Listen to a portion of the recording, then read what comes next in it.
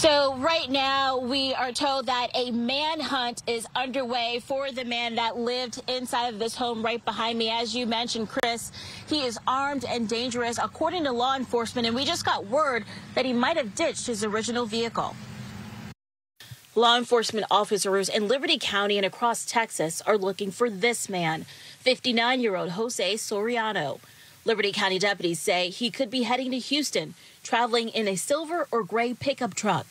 Deputies returned to the wooded area where one of the two women they say Soriano held captive inside of his Plum Grove home was found dead Saturday night. Soriano is now wanted in connection with her murder. Investigators say Soriano lured the two women to his home, threatening them with personal photos he had of the women. The women cleaned for Soriano, according to deputies. Investigators say Soriano pulled a gun on the women, tying one up, beating, then assaulting her. The second woman was able to escape and back out of the driveway, but crashed into the woods across from the home. She was found with a gunshot wound inside of the burned car. Neighbors told deputies they heard several gunshots.